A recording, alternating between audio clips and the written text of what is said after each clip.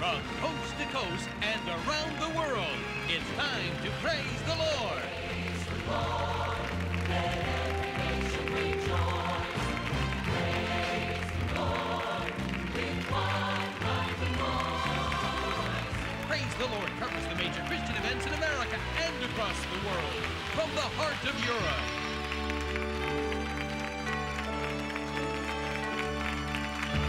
to the tip of Africa.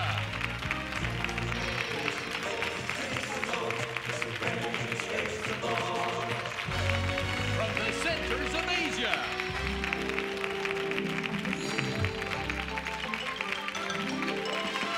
to Central and South America.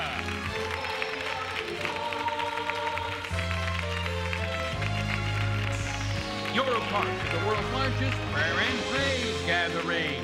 Joining us from Miami, Florida are author, minister, and senior pastor of New City Church in Margate, Florida, Pastor Cullion TBN. Speaker, producer, and founder of the God Chasers Network, Tommy Tinney. Motivator, author, and senior pastor of the Genesis Church in Sacramento, California, Dr. Takoy Porter. Dynamic author and evangelist, James South. Ministry music, anointed singer and minister, Steve Frost. Ready to make your calls, prayer partners around America. Praise the Lord, let every nation rejoice.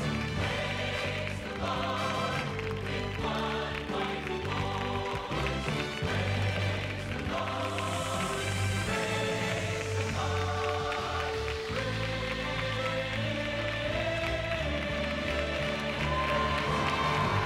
Now your host, author, minister, and senior pastor of City Church in Oklahoma City, Oklahoma, Dr. Richard Hogue. Thank you, everybody. Goodness, I'm glad you're with us tonight. We are in sunny Florida, right? Yes, we are. Isn't this wonderful? This beautiful set. We're here in this gorgeous place. We're so glad you're with us. Now, I promise you, this is going to be one of those nights you're going to want to stay with me for the entire 2 hours. We've got a dynamite program coming up. You're going to love it. Do you know, we've got a guest with us tonight who's never been on TBN before. He says, you ready for this? He says there are 8 keys. He calls them kingdom keys, 8 kingdom keys for unlocking the wealth that God wants to bring into our lives. I don't know about you. Anybody else that needs some little wealth out there? Amen? Yes? We're going to be talking about that tonight. I promise you. Then, of course, our wonderful friend, you've seen him 1,000 times, Tommy Tinney's with us tonight, a brand new book. Tommy keeps churning out those wonderful books. You'll love this one. It's about Ruth. We'll be talking to him about a lot of stuff. Then, I've got a young man with me tonight. I had him with us the other night when we were in Dallas, Texas. His ministry is seeing the most unbelievable miracles take place. I mean, have you heard about this? Jewels dropping out of the sky. Unbelievable healings taking place, gold dust appearing. He's actually seeing this, and we're going to be talking to him tonight. So it is going to be great. I promise you, it is going to be great. So I want you to stay with me. We've got a packed 2 hours that you're going to love with all your heart. But right now, I want you to meet some folks. Follow me, will you? These precious pastors and bishops right over here have brought some of their congregation with them, and we're so glad that they're here. Amen? I want you to meet Bishop Fred and Carol Marshall.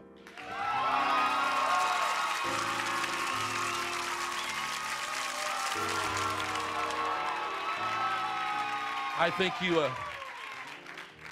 win the prize, whatever it is that we're going to give you tonight, right? Souls Harvest Christian Church in Hallandale, Florida, right? Yes. Is that a good church? It's one of the best church that Jesus has in South Florida. Amen to that. Well, we're very, very glad you're here. Welcome. We're very glad you're here. Now, this is Apostle Steve and Michael, or Michelle. I'm sorry, Michelle. Oh, I'm sorry. Yeah, it looks like Michelle to me. That's why I looked up and said, wait a minute, this is not Michael. This is Michelle. Liston, I'll get this right. The Restoration World Outreach Ministries in Hollywood, Florida, right? We just drove through that a few minutes ago, right? Well, we're so glad you're here. You enjoying being at TBN tonight? Yes? Yes? Good. Bless you. Then, Pastor Neil. Now, you're going to want to meet these people. Pastor Neil and Judy Graham, Kingdom. Amen? Amen. Kingdom Impact Ministries International in Tamarack, Florida. How about that? We're so glad you're here. Isn't this good? He's a little smart aleck, but we love him anyway, all right? He's giving me a hard time about being from Oklahoma this morning. But anyway, we're welcoming you, and we're so glad you're here with your precious people tonight. Ready? Here is Bishop Royston and Vita Tracy. Did I get that right? Yes, correct. Yes, I did. Bishop of the Pentecostals Assembly International in Fort Lauderdale, Florida. God. The most exciting church in Fort Lauderdale. If you don't believe that, you ought to quit preaching. Amen? Amen. Does your pretty wife wear hats like that all the time? All the time. All the time. Yeah, the closed closet cannot hold them. We have to make a different room for the hat. A bigger closet for you. I Yeah. understand. I like a woman in a hat. That's beautiful. Now, here is Bishop Daniel and Annie Harden of the Church of Christ Holiness Unto the Lord, also in Fort Lauderdale, Florida. Yes. Fort Lauderdale, Florida. Greater faith. There's a lot of great churches in Fort Lauderdale, aren't there? Yeah. Things are so fired up there, we had to name it Greater Faith. Greater faith instead of lesser faith. No, Greater Faith. Greater faith. Amen. I always see these churches, they say greater this or greater that. Does that mean there's a lesser that? No, it means that the Holy Spirit always is great there. Amen. And And you can count on it. Yes, sir. Amen. Yeah. I love it. I love it, Bishop. Well, thank you. Thank you to all of you who came to be with us tonight. Bless you for being here. Steve, are you ready? Yes, he is. Steve Brock's about to sing. Oh, I like this song, Be Somebody. Let's welcome him right now. Come on.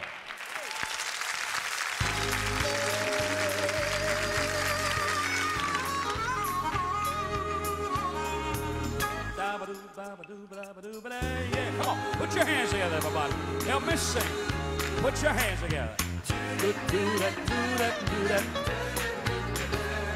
This world tries to make us feel like we're nobody. To put us down, give the run around. Makes us feel defeat. But I know one, he's God's own son. In me, he specializes. My life's been changed, been rearranged. Here I am, company now. You don't have to be somebody to be in the body. He takes everybody, Lord, and sets us free. Oh, you don't have to be somebody to be in the body. He takes everybody, Lord, and makes us. Some places you go, you have to know somebody that'll let you in. As long as you got credit cards and money, honey, they'll always be your friend. But when you're down and your friends can't be found, no longer a part of the party. Set yourself free and come on and be a part of God's family. You don't have to be somebody, be in the body. He takes everybody, Lord, and sets us free. Oh, you don't have to be somebody, be in the body. He takes everybody, Lord, and come on, everybody, put your hands together now. Yeah. Aren't you glad you're a part of this crowd and not part of that crowd? Should that trumpet sound, we'd rise to meet the Lord in the air. We are born again. We are family. And we love one another. Anybody love Jesus out there? Wave your hand at me. If you love Jesus, yeah, you don't have to be somebody to be in the body. He takes everybody, Lord, and sets us free. Oh, you don't have to be somebody to be in the body. He takes everybody, Lord, and makes us family. Oh, makes us family. Yeah, makes us family. Makes us family.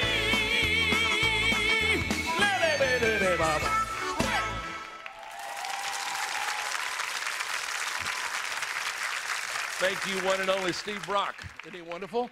He's here for the whole night, whether we want him to be here or not. So it'll be a great, great night, I promise you that. And I'm so glad you're here.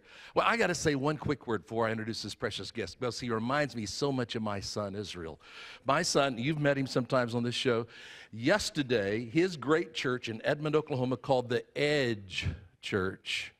I'm way too old to go to his church. But anyway, the Edge Church, they just opened their brand new, beautiful auditorium, his very first building as a pastor. How about that? So my son, I bless you and congratulate you and your precious people and all that sort of stuff. Isn't that good? Amen?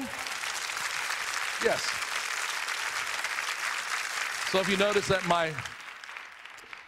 my buttons are popping, it's because of that. How's that? Well, I want you to meet this precious young man, about the same age as my boy. Yep. Exactly.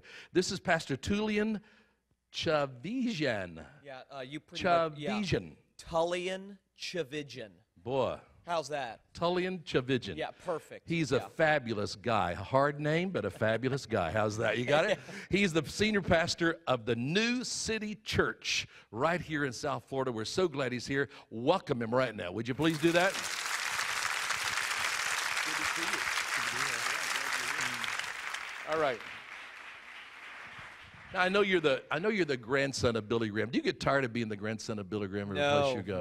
No. No, I really don't, because it's a remarkable heritage. It is an incredible heritage. You should be very proud of it. Very proud of it. It's not something I asked for. It's not something I deserved. Yeah. It's not something I earned, but it's something you just that woke God. Up and you were there. Yes, right? that was it. I didn't choose the family, but it's been a It's gotta be remarkable fabulous. blessing for me no to question. be able to have a front Was there row a seat. pressure on you? I mean, did kids grow up going and say, he's the grandson of Billy Graham? Did they all go, you got to do this? Was that ever a part of your life? I never really felt that. I really didn't, which is a good thing that I never felt that sort of pressure or that sort of thing hanging over my head.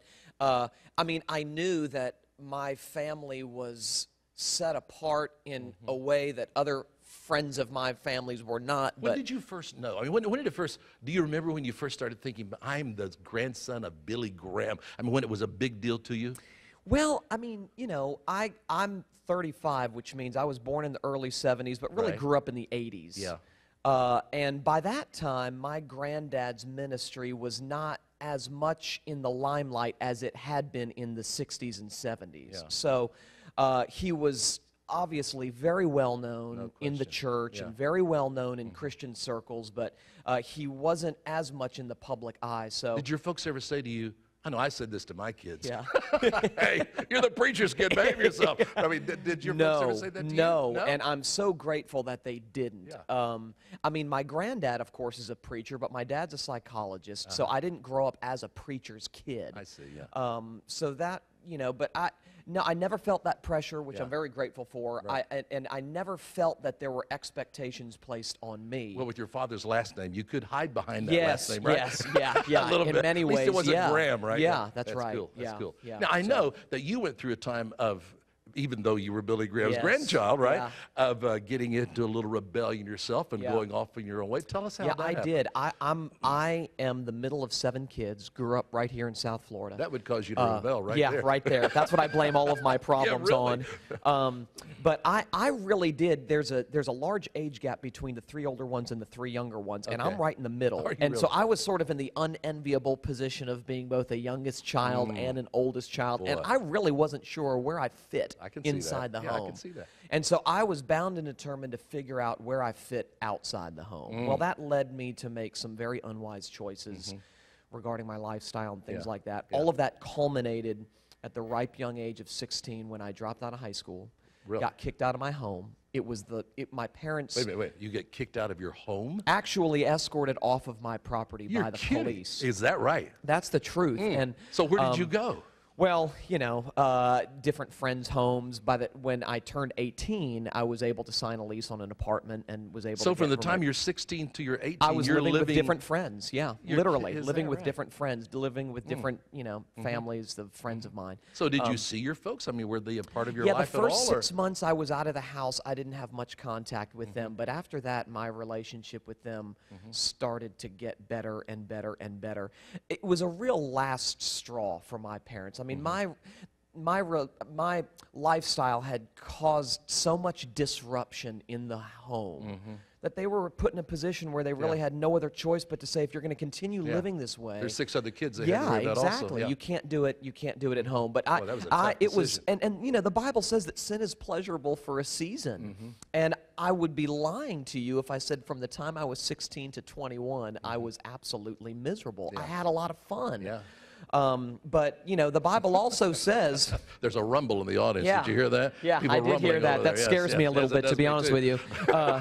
They're wondering exactly. No. Yeah. But, you know, I mean, but the Bible also says when that season comes to an end, you are left with a gaping hole in your soul that only God is big enough to fill. And at 21 years old, I came to the end of myself, and I came to the sobering realization that there had to be more to life than what this world was offering. There had to be more to who I was than what I was experiencing.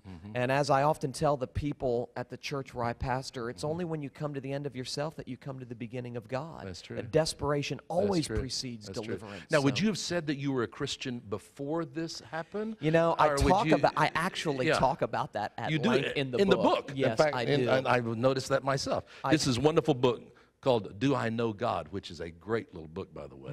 Well, thank you. Well, I talk about it at length. This book really is, it really is in many ways a charting of my own spiritual journey. And I wrestled early on with whether or not I became a Christian when I was young or when my life really changed at 21, because my mom told me, you know, I led you in the sinner's prayer at 5 years old, It was although I supposed don't to remember. work when you were 5, right? That's right, and it didn't take. You said, "Mother, it worked for a 5-year-old." yeah. She said, "16-year-old." Yeah, well, it was so, I mean, but my life, of course, did not bear any fruit. I mean, Right, there was No no signs that evidence you were ever- that I yeah. was truly converted. Yeah. At 21 years old, I believe is when God You saved really me. accepted the Lord, Now, yeah. I talk about this in the book, but I was sitting with a friend of mine probably 6 years ago, really wrestling with this idea of whether or not I became a Christian when I was 5 and prayed the sinner's prayer, or when I was 21 and my life really changed. Right. And he said something to me that really, really liberated me. He said, you know, Tullian, does it really matter? The Bible has a lot more to say about how the Christian life ends than how it begins. That's true. And it helped me to see that, you know, for me to know that I know God, what's more important than being able to identify a particular moment in time when my relationship with God began, it's much better for me to observe the way that I'm pressing on and straining Sure, forward, sure, walking by faith sure. and not by sight. Let me back you up just a minute, though, Okay. because you talk in the book a lot about, okay, there's one thing to know God Yeah. in knowledge, right? It's another thing to know God in a real relationship, yeah. right? Now, so at 21, tell us what happened at 21.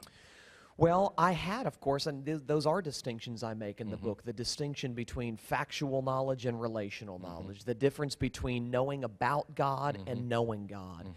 And Jesus said in Matthew 7, verse 21 to 23, there will be many on that last day who cry out to me, Lord, Lord, we did this in your name, we did that in your name, and Jesus will say to them, depart from me, I never knew you. Yep. And what he's saying there is that there are multitudes of people who go through life thinking they know God when in fact they don't. Well, this book is intended to answer those sorts of questions, and I had to answer that question for myself because growing up in a Christian home, I knew a lot about God. I mean, I had a lot Your of knowledge factual bank was knowledge. full, right? Oh Yeah. gosh, Yeah. I mean, I could recite the 10 Commandments by heart. I knew the Apostles' Creed. I was in church every time the doors were open. So When I you were, knew when a you were lot. in rebellion, did your folks send you to see Billy Graham? No, but Billy Graham came to see me. Did he? Now, I'm happy to say that never once did he wag a finger in my face and say, son, you better shape up or ship out. I mean, in fact, Right. what he Yeah. would say... That's sort of the ultimate ace for your folks to have, though, isn't it? Oh, yeah, I'm going to I send mean- you to see Billy Graham. yeah, right. At that point, they knew nothing Yeah, short nothing of would Jesus work. would work. Right, exactly. But yeah, he never waved a finger in my face, and Good. he said, if you ever need me, I'm here. I love you. I'm praying for you. Good. But yeah, I mean, I had a lot of factual knowledge about God, and so I was confused growing up, thinking, I mean, I know God, when all I really had was knowledge about God because I had grown up in church. I mean, my theological convictions were very orthodox. If you gave me a written exam, could pass I it? could pass it Yeah. with flying colors. But you know, I mean, obviously my problem was that I didn't have relational what knowledge. brought you to this? I mean, to this moment, this 21-year-old moment? Was there some There was super no crisis? There, or was no, there no? wasn't. There wasn't. Sort of a- There wasn't a particular crisis. It was a growing realization. It was this growing realization that there has to be more to life than what I'm experiencing. There has to be more to who I am than what this world is offering me. And it was just this culminating sense of emptiness, loneliness. It was amazing because I had accomplished so much of what the world told me I needed to accomplish in order to experience. Right? Yeah, I was supposed to be happy and satisfied, and I was more miserable at 21 than I had been at 16, and I finally came to the end of myself. And I don't remember a particular moment. I don't remember a particular time, but I remember in the fall of 1993, at some point in time in the fall of 1993, God raised me from death to life. That's and great. I've never been the same since. And isn't that wonderful? Thank God for that, amen? Now, so did you immediately think, okay, I'm headed to the ministry, or did you think the ministry, was that a later decision, ministry? You know, I Because don't... none of your brothers, it's interesting, you have all these siblings. Yeah. None of them are in the ministry. Yeah, not They stayed on formally. the straight and narrow. Yeah. Now you get off, and Yeah. now you come... That's Yeah, the way I wanted- pastors are. Have you noticed that? Have you Yeah, noticed we're that all about... messed Yes, up. right. Well, I mean, I shortly after God saved me, I knew that I wanted to spend the rest of my life telling as many people as possible what God had done for me. I did not know what form that would take. I didn't know if that would mean that I was just going to, go into business and be able to share my testimony in various ways. I didn't know if that meant I was going to be a preacher or a teacher. But after God saved me, one remarkable thing happened. And it makes those who know me best laugh because I was never a student prior to this. But God gave me an overwhelming hunger and thirst to study and to learn and to read. He made me into a student. That's a sign. And so I shortly thereafter went to college and then went to seminary, graduate school, and knew halfway through my seminary years that I was going to preach and I wanted to pastor. And so I moved back to South Florida, which is where I grew up 4.5 years ago, to start New City, and that God's great? doing remarkable things. That's great. Yeah. That's wonderful. Yeah. Now tell us quickly, though, New City is where? New City is about 20 minutes northwest of Fort Lauderdale. Okay. It's 4.5 years old. It's growing in every way imaginable. We are thrilled to see the hunger and thirst for the gospel in South Florida, and the people who are responding to the gospel is just it's remarkable. There's So so we're many excited. wonderful young men like you that I meet. Who, I guess because my son, being about the same age as you are, and there seems like there's a whole generation of you guys, which it should happen, right? Who are rising up and are seeing these wonderful churches that you're all growing. It's and we're so some proud. of some of my heroes are getting older now, sure, and are needing to pass the baton. It's And time for a new generation to and rise I'm up. so grateful that there are young men who are being raised up by God, who know the Bible, who are committed to preaching the Word, who are committed to extending the gospel's reach to the uttermost parts of the world, and who are sold out for the cause of Christ and the expansion of His kingdom. And I'm Amen. just happy to be along for the Praise ride. God, me and you both. Yeah. I want to be in that boat as much as I can, Yeah, right? me too. Let me take Yeah. you back to the book for just a minute, Yeah. because I was very intrigued by this. You talk about who you wrote the book, to whom you wrote the book. Yeah. Talk about that just a moment. Well, I say, and this is really, really important. This is even though this book is small, this is the hardest thing I've ever had to do.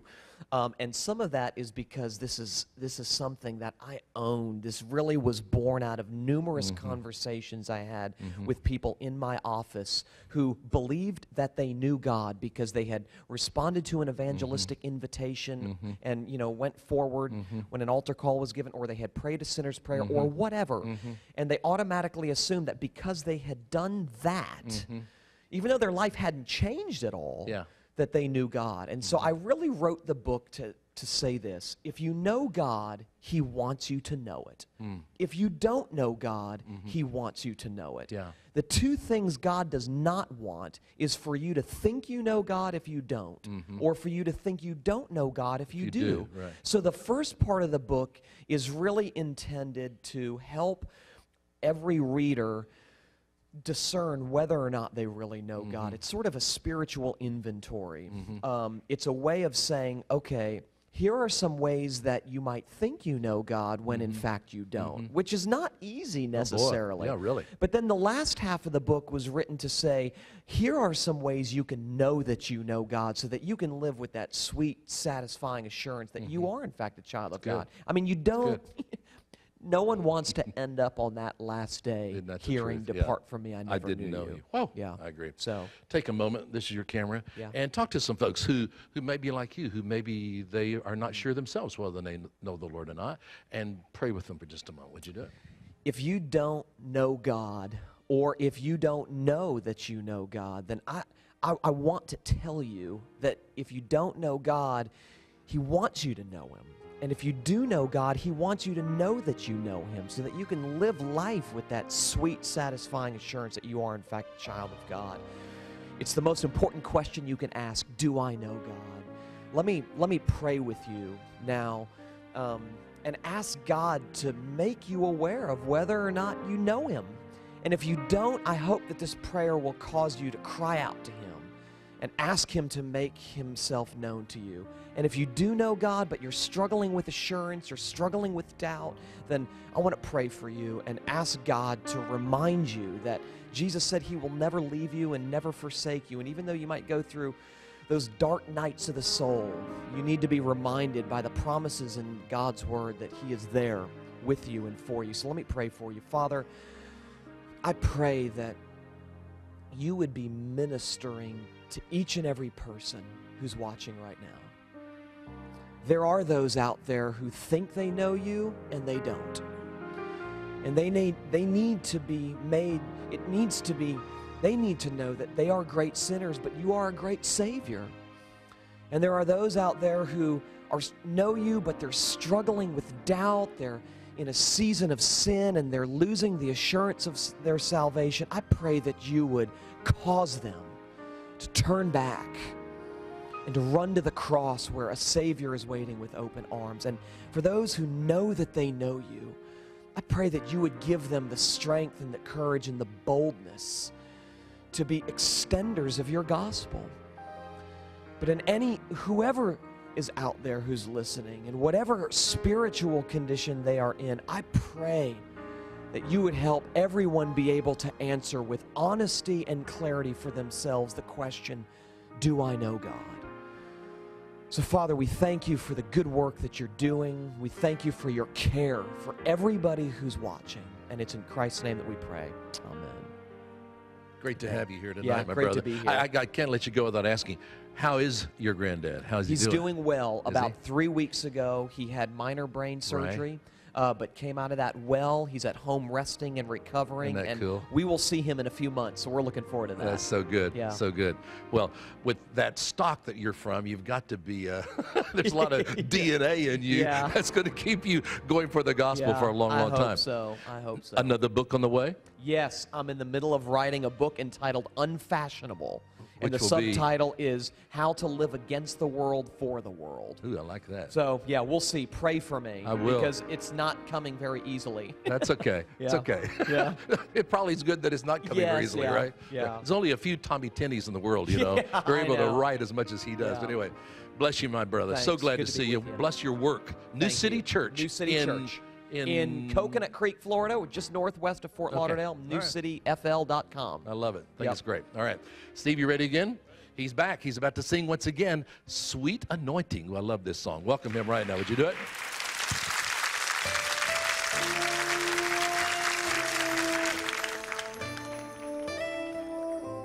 Worship the Lord with me. Lift your hands to Him and say, Lord, let your anointing flow into my life. All of you watching right now, wherever you are, just lift that hand and say, Lord, touch me with that sweet anointing. Sweet anointing. Sweet anointing.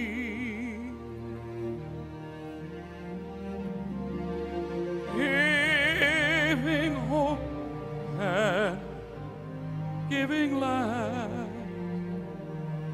in a world so dark, so dead.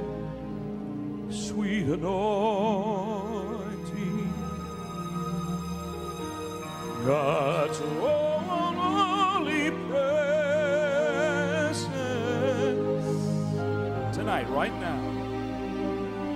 Free from the chains of your life, full of the joy in Him.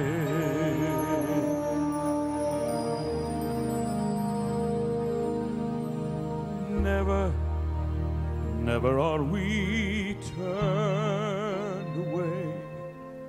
His arms are always open wide. Do it with us tonight on this set, right here, everyone. Walk into God's presence, and in His love, His wondrous love, abide. The presence of a holy God flowing from the throne above. Never fear, don't ever worry what this whole world may say. We're made perfect. Perfect love casts out all fear.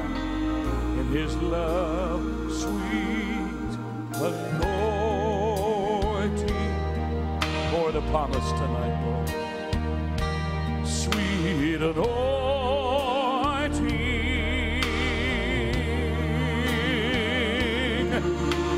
giving hope and giving light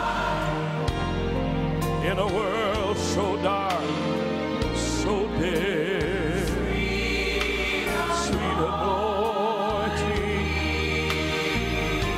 God's holy presence, free, free from the chains of your life, full of the joy in Him. Listen to these words now. Let them touch your life. There's a place, it's here, right in this program right now. No matter what you're struggling with in your body, there's a healing hand in this house. There's a healing power in this place right now to meet your need, change your life, to heal your body, whatever affliction you may have. He is able to work a miracle. Reach out and touch Him right now, and I can testify. And when you're hurting from the sorrows of life, that old pain, it goes so deep. Just remember, you're in the palm of His sacred hand, right there in this power, this love to keep. Sweet anointing, sweet anointing,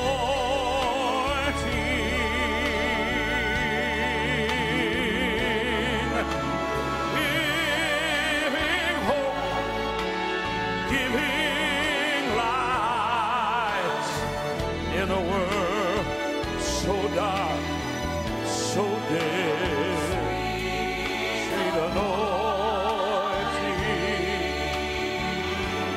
God's holy presence.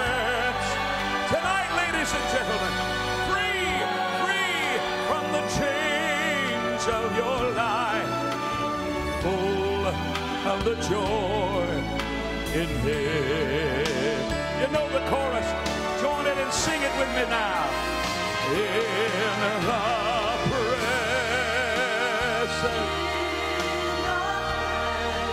of Jehovah, He's God Almighty. He's your Prince of Peace. Your troubles vanish.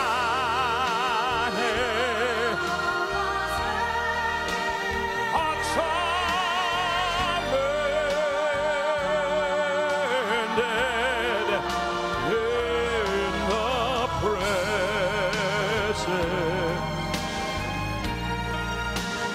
of the King.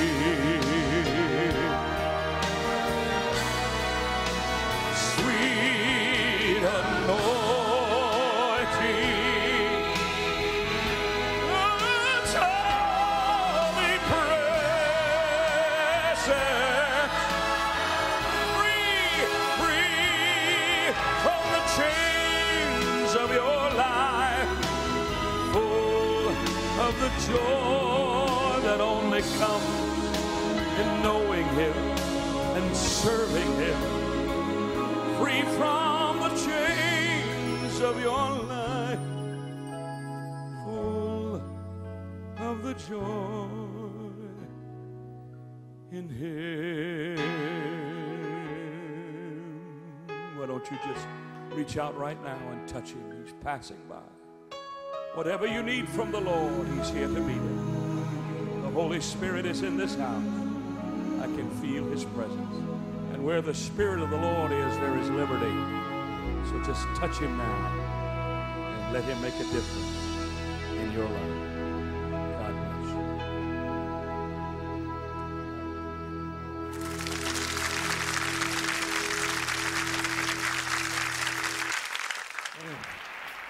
That's Steve Brock. Wonderful, wonderful, dear brother. Well, my next guest, you know him very well. He's been on TBN many times. I know you probably read many of his books also. Tommy Tenney's with me tonight. Let's welcome him right now. Would you do that? Come on. Tommy? Good to see you, brother. Good to see you, Richard. I understand you just literally got off the plane after flying in from South Africa. My first full day back. Are you jet lag already? You know what? People get blessed with different things. They have different anointings. I do not get jet lag. You're kidding. I get tired. Is this a pill you can give people? You can make some money out of this, man. No, I just, after 35 years of travel. Back and forth. Yeah. You never know where you are, do you? No. You know what? You look at the telephone book. Seriously? I have. Have you ever woke up somewhere and you didn't realize where am I? Yeah. You just look at the phone book. It tells you where you are, and then everything's on track. Everything's peaceful after that, right? I had a great time in South Africa. Yeah, I was going to say, tell us about South Africa. What did you do? My sort of motto is when I'm away from my family, I want to be working really hard, planting and plowing in the vineyard. Amen. And I was in South Africa for 8 days, spoke in 8 cities 16 times, and had an incredible time. Came No back. wonder you're tired. You never know where you are. You're also so tired you don't know where you are. Maybe that's it. Oh, I actually got a good day. I got in last night and had a good day's rest today. That's great. You're ready to go. Here at TBN with Richard, saying hi to the world. There you go. Thank you to Paul and Jan. Amen. Always, always. Yeah. Are you working on a book right this minute? Yes. Are you? Every time I talk to you, you've got 2 or 3 books in the hopper. I've learned to write 2 at a time. Are you really? Seriously. Yeah. So how many are you putting out every year? Oh, 1 year I wrote 6, but the publisher said it gave them publishing indigestion.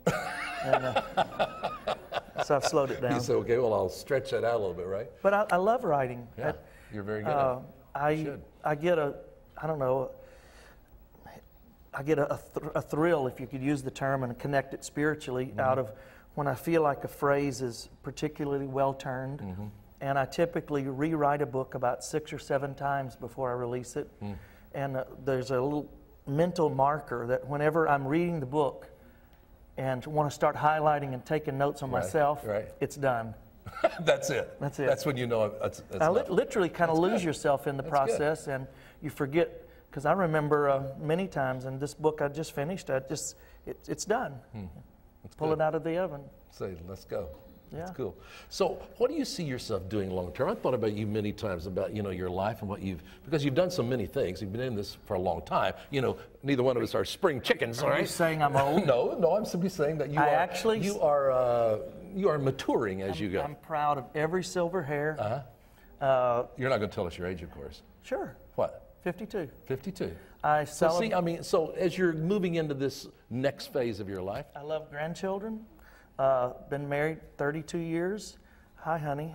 Hi, kids. I'll see you tomorrow. And I, travel is what I'll do, but... do you see yourself, I've thought many times, I've wondered if you would sort of cocoon yourself away someplace and just do nothing but write, if because I you're so did good at what I wanted to do, that's what I would do. Amazing. But I'm in the Army. Yeah. I take orders from the captain. Well, that's true. And I also love getting out and mingling with people, mixing with people. Never trust a shepherd that doesn't smell like sheep. Well, that's true. I agree with that. Yeah. If they don't smell like needs to sheep, get out in the lot a probably little not bit a better. shepherd. Yeah. Yeah. So Whatever he that's the calls way, himself, right? That's the way I get out in the That's good. with the sheep. And That's cool. I Whether love it's South Africa or week before that it was Peru, and the week before that it was Costa Rica. Two things I'm doing. I'm moving more into cultural evangelism. Which is what? Preaching, but not behind a pulpit. In that, I mean, First talk of all, writing fiction books. Fiction books reach a different audience, and I refuse to allow the publishers to classify my books as Christian fiction, and I call it sneaky preaching. It sneaks up on people, Yeah. and it's a way to get the gospel. I've had people get saved on cruise ships because my books are in the library of the cruise ship. If it had been a Christian book, it may not have been Yeah, placed in maybe. there. And so I call that cultural evangelism. The movie experience was very learning, and if God opens that door again, You would do it again? I'm ready to walk through it. It was nerve-wracking and tedious, but I probably preached to more people when the movie came out in theaters, made number 9 in the nation. It's sold over 1 million copies with 20th Century Fox. I just think I'm in South Africa, and it's in theaters there. That's so, great. Is there a cultural, I mean, because of, I pick up the new book, I was reading it today, and it certainly speaks to me, and it's an American adventure, the whole thing, but does that relate over to South Africa and these various places? People love to have a peephole to look at American culture, which now we have to explain the book, and Yeah. I'm not trying to sell a book, No, but but the fiction book is about it's about Ruth. But what I did is it is a contemporary. It's today's Ruth. Well, if the book of Ruth were to be, I'm not claiming to have written the Bible. I don't want to get, but if the book of Ruth. Thank God the canon is closed and It's you're not closed. going there, right?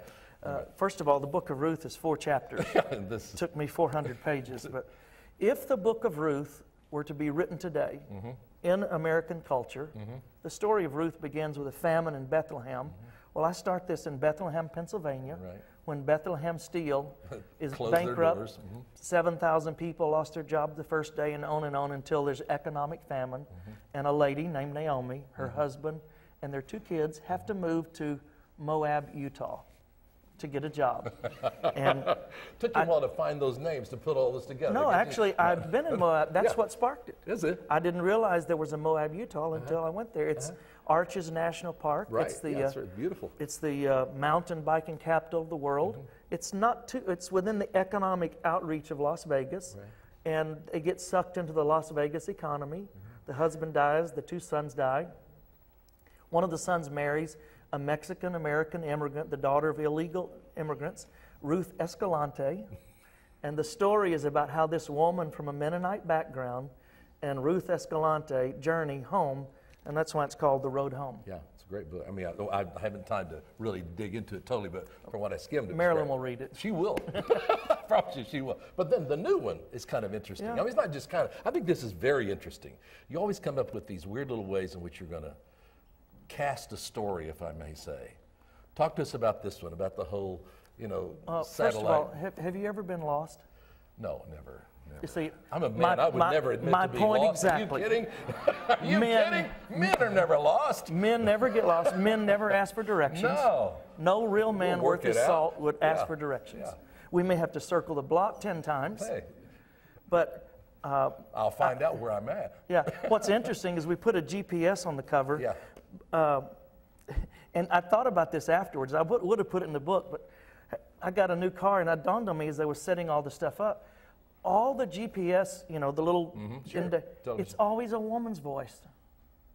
Oh, saying, turn around. They got it. Turn around. And I said, I ponder these deep things. Yes, Richard. you do. That's amazing what captures Why you. is it a woman's voice? And I thought, well, Because you're used to having a woman. No, I'm sorry. That's You right. say it. We're accustomed to the women telling us where to go. So, Can't you stop now and get directions? But anyway, well, what really frustrates me is when that woman's voice comes on and she says, when possible, yeah, make an immediate U-turn. right. And that's a diplomatic way of saying, you bumbling idiot, you have missed the turn, Right. turn around, go back. Right. And actually, that's what made me come up with that. That's what Naomi did. An internal GPS, or if we would call it EPS, an eternal positioning system, inside of Naomi came alive and said, I don't belong here. This is Moab. This is the place that stole my husband, it's taken my sons. I'm going home. She has the prodigal's advantage, that the prodigal always knows the way home. So this homing device in her says, go back to Bethlehem. And Bethlehem is really not a place of geography. It's a place of values. And it really resonated with me that our society today, in fact the world, is a place where things are not valued. Life is not valuable. Moab, biblically, sacrificed babies to the idol god Molech, and that was how they worshiped. Perhaps the only difference in Moab and modern society is we've learned how to sacrifice our babies before they're born. And from Moab and not valuing life to not valuing family, not valuing friends. I was so glad to see you. Never trust anyone that all their best friends they've only known for 6 months. Really, isn't that the truth? Because if they got to nurture and nourish long-term relationships. And so the value of family, that's what she returned to, the value of friends, and the value of character. A lot of people fail to realize that when Ruth went back, she was willing to become a peasant, whatever she had to do. And I tried to figure out, we don't have biblically it's called gleaning. And it's, who knows what gleaning is? I mean, you and I do because we study those things, but that was when they harvested the corn, what was left, somebody picked it up. It's like recycling. So basically, she went by and picked up bottles and cans alongside the road to make sure that Naomi was taken care of. That's good. And that speaks to me of the work ethic, of character. And Naomi, when Ruth was willing to work in the field one day in order that she might own it the next day. And a lot of people want to own the field, but they don't want to work in the field. That's true. That's true. And that addresses the loss of value. So I just really, and maybe it's because I'm 50. Why did you write it? I mean, what was the message? If you had to say, okay, this is what I want to say with this book, what was it? First of all, I wanted to preach to the spiritual and not the religious. And there's a lot of people, over 85% of America agrees and believes that there is a God, but not near that many of them go to church. So there's this spiritual hunger, but they haven't identified how do I connect with what's really important. And also, I reached a point in my life, and I told you in the car today, that I'm trying to simplify my life. Because maybe it's the grandchildren that are suddenly there that makes you realize what is really important. So I'm trying to find my way to things that really matter. And found out that some things that I thought were important probably aren't. And I haven't always made the right choices, but I've tried. And so this is maybe my process. People say, how do you write? Really, my books are a process of my personal devotion when I'm working things out in my own walk. I tell you what I got out of it as I was gleaning through it myself, all right? It was this. You know, there is, if I may be so bold as to to write a comment on your book. There's plenty that did comment. I know, it's amazing who's in there. But, you know, there is a homecoming. There is a going home. You know there always has to be that one place, someplace. And once again, it's not just geographic, but there's got to be that place, that safe place, you know. Where your destiny is secure. Where you feel safe, and you realize where I am. Tullian Chavigian. At 21, you said it. I tried. I'm impressed. I was you were sitting over there practicing. Over there. I promise you. But I was impressed. Number one, that his family never put the emphasis on look whose grandson you are. The grand mantle on him. But look whose heavenly son you are. And suddenly, at 21, he said, "I'm going home." Like Naomi said, "This is not for me." And I really sense, for what I feel, that in the awakening of our society, as young men his age hit their 30s, they're suddenly going to say, wait, job is not more important than family. Because you can become a workaholic just like you're an alcoholic. A lot of us did that. And it's about family. Sure.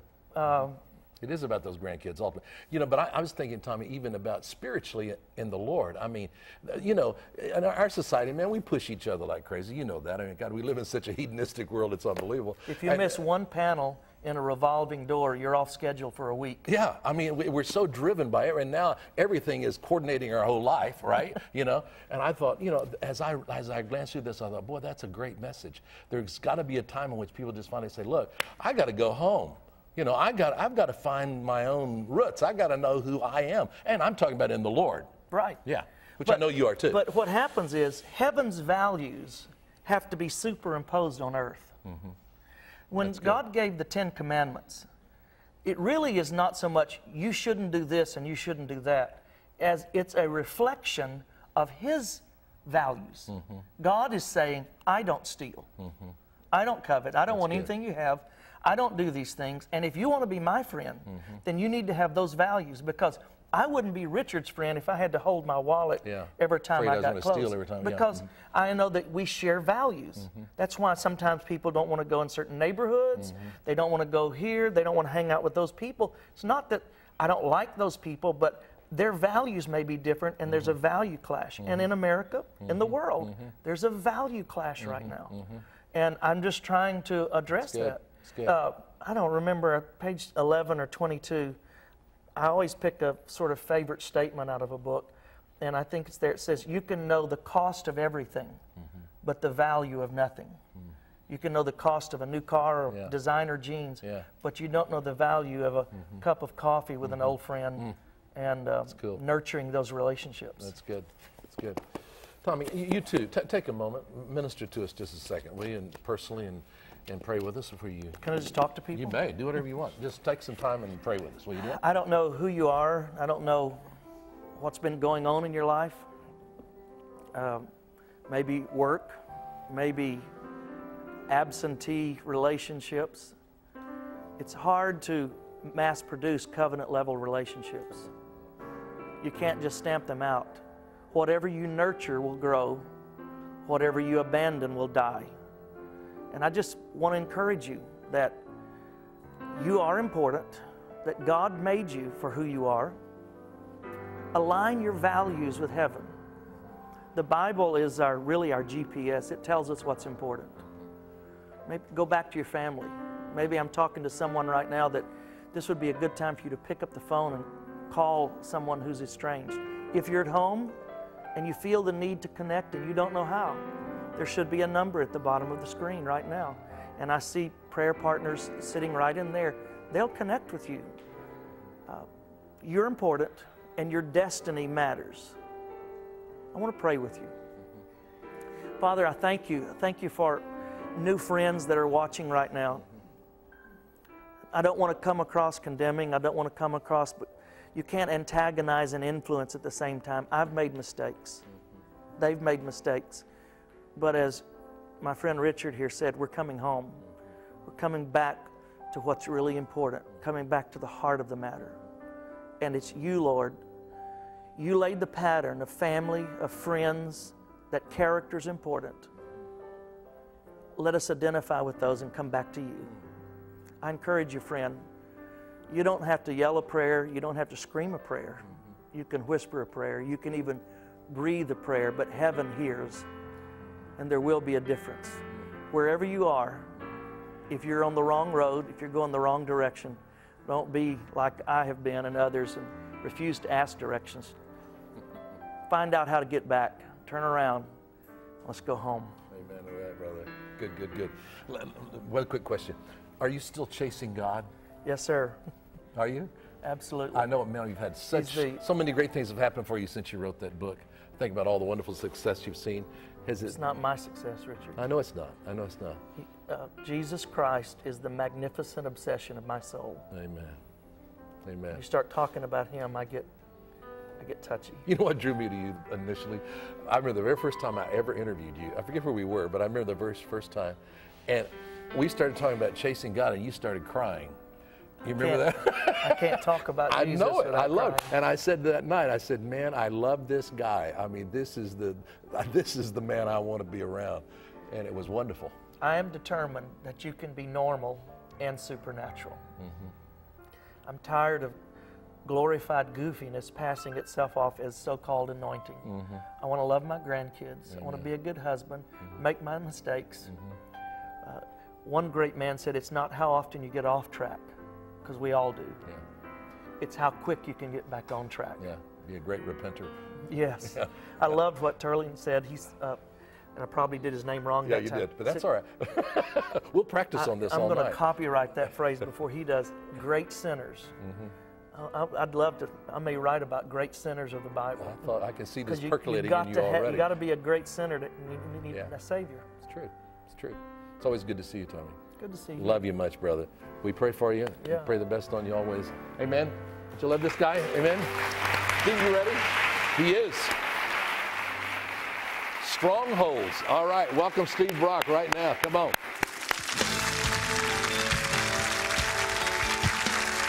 Come on, everybody, put your hands together. Help me sing.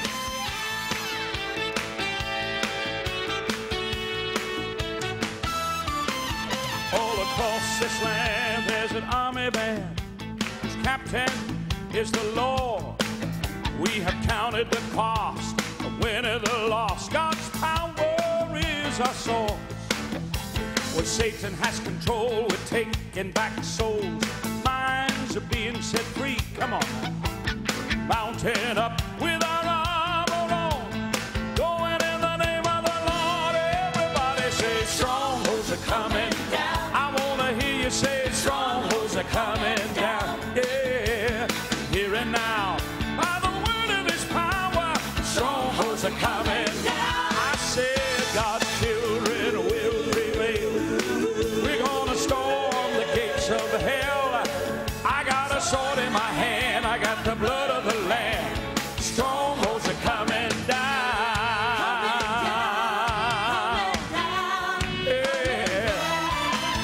Well, the Holy Ghost is gonna rock this place from the ceiling to the floor. Those that have been in bondage ain't gonna be that way no more. Link by link, chains are falling off. God's children are being set free. Yeah, taking back all the stolen goods from the camp of the enemy. Everybody say, Strongholds are coming down. I want to hear you say, Strongholds are coming yeah, hear it now. By the word of his power, strongholds are coming. I said God's children will prevail. We're going to storm the gates of hell. I got a sword in my hand, the blood of the Lamb. Strongholds are coming down, coming down. Jesus said, upon this rock I will build my church, and the gates of hell shall not prevail against it. There is no power on this earth that can conquer you, friend. You are free in the power of the Holy Spirit. Rejoice in that power tonight. Everybody say strongholds are coming. Everybody say strongholds are coming down. Yeah. Here and now. By the word of his power, strongholds are coming. I said God's children will prevail. We're gonna storm the gates of hell. I got a sword in my hand. I got the blood of the Lamb. Strongholds are, come on everybody, say it with me right now. Got a sword in my hand and the blood. Sword in my hand, the blood of the Lamb. Strongholds are coming down. Strongholds are coming down. Yeah. Amen. Amen. Yes, yes. Ah, I love Steve Brock, don't you? Isn't he absolutely wonderful? What a voice. Anyway, I love when I get to meet someone for the very first time who's never been on TBN before. I promised him we would be very, very good to him tonight, all right? This is a great pastor from Sacramento, California, the Genesis Church. That's right. I like that. I like that. I like that, don't you? From Sacramento, Dr. Takoy Porter. It's this wonderful man. I want you to welcome him to TBN right now. Come on, do it, would you? Bless you, my brother. Thank you. Good to see you. Thank you. Glad you're here. Glad to be here. Glad to be here. Now, before we talk about your book, which I want to really talk about your book tonight, but before we do, you were a businessman heading up your own little deal, have your MBA, all that sort of stuff. All of a sudden, your father, did your father die? Yeah, he passed away. Okay, so he started a church about, so it's about 9 years old. He passes away, and all of a sudden, the church says, son, here, businessman, the mantle is on you now, right? Yeah. Well, it came on me and my brother. Yeah. And my brother was already working in the ministry. My mother was working in the ministry, but then they also needed me to come in and help with the leadership. Help get the thing going. And keep it going and continue the flow of the ministry. So you're a businessman. You come in, the very first thing you do, you start looking at the business aspect of it, and you're saying... Right, well, I'm counting the numbers, I'm counting the cost and everything, because, I did pretty well in business. I had a six-figure position with a major university. I had 300 people who reported to me through levels, and I was traveling across the country. And, I'm the preacher's kid that really didn't want to become a preacher. You were thinking you had avoided that, right? And I love the Lord. I didn't, I I didn't want to be in church or anything like that. Actually, I was highly involved in church. I was my dad's assistant co-pastor at the time. But I thought, okay, maybe that's it. But the Lord drafted me in. That's great. He drafted me in, and he said, there's a greater work for you to do. Thank God. And ultimately, you resign your post of that 300 folks you're ready, and you come to take the church on full time, which is great. Now, so I'm trying to bridge real fast to get to your book, is what I want to talk to you about, right? But so once you get in there, you realize financially, there are a lot of things that you're seeing that Christians just don't know. Right. And again, it's kind of coming from a business perspective where I'm dealing with numbers all the time and with money, large sums of money. And one thing I noticed was that there's a lot of people in our pews, in our congregation, that love the Lord, but they don't understand how loving the Lord relates to having money. And they really believe there's an evil or something wrong with having money or using money. There's an evilness to it, and still being a Christian. The fact is, I agree with you totally. Man, I think you're dead on. Because I think there is this idea, probably coming out from our far past, tell you the truth, in which we thought, hey, if you really love God, you take a vow of poverty. That's right. And, you certainly aren't going to have a lot of stuff, and you get to go to heaven someday when you die, and so hush. And, and get on through this thing, right? Exactly. And just make it, let the Lord provide and everything. And what happens is that, people come in and they love the Lord, they shout, they worship really hard, but then they go back to the same financial problems, on the same, how do I pay my bills? Yes, I felt the Lord today, but then I'm still worried about that, the rent, the mortgage, whatever it is, and I'm not sure. I don't have the answer. And I really believe that the church should be in the forefront of providing such answers as these. I agree with you totally. So out of that then comes this book, exactly, which is called Releasing Your Inner Treasure. What a great title. That's a good title. Releasing Your Inner Treasure. 8 kingdom keys to unlocking the wealth within you. Wow. Right. Guys, he's just a big man, so those shoulders are probably gonna... So let's look at this together. Talk to me about what you found here, because it's very interesting to me.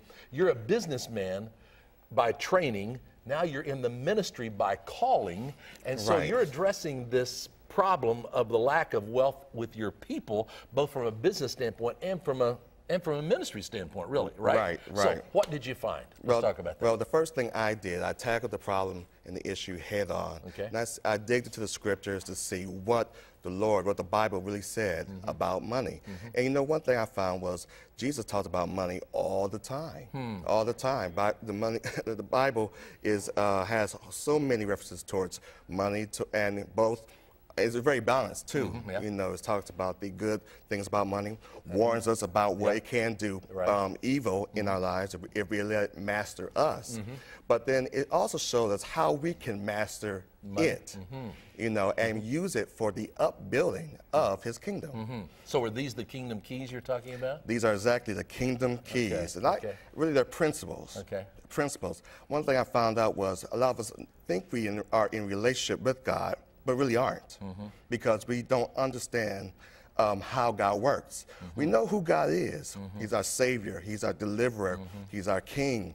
But then we don't know how He saves. We don't know how He delivers. And we don't understand, how He does these things. And these are the principles, the kingdom keys that unlocks heaven so that we may experience heaven on earth. Well, talk to us about those. I want to know what those are, right? You found 8 keys, right? Can you tell us what those are? Oh, yeah, most definitely. Okay.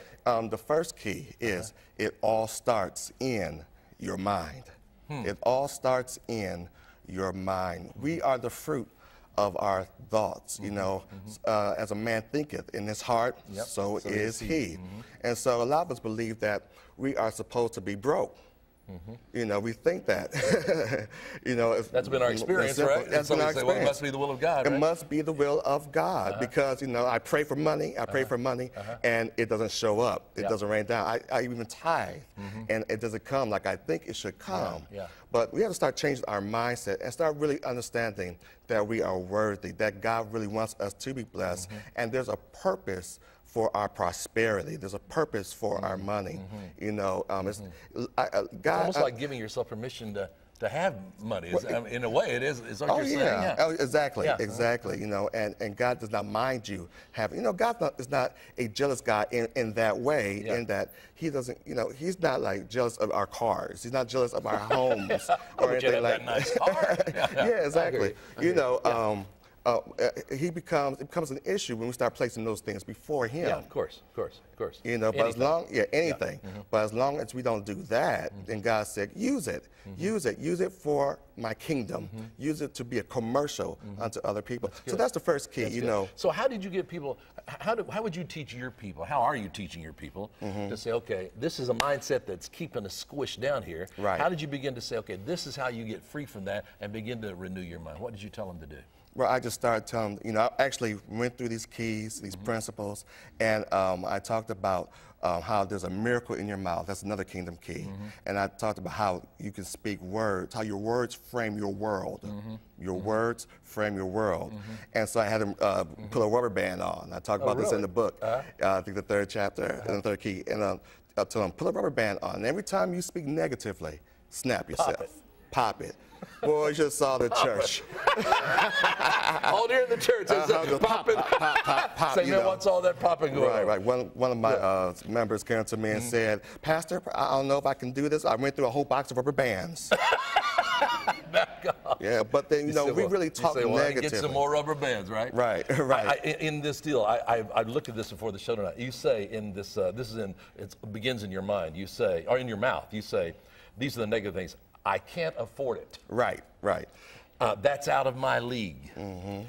I'm not good enough. I'm not worthy. I'm not ready. I can't do it. I'm not smart enough. I don't know where to start. Right. Well, that holds the guy back, doesn't it? Oh, yeah. And we wonder why we're not progressing as we think that we should, as God would like to see us.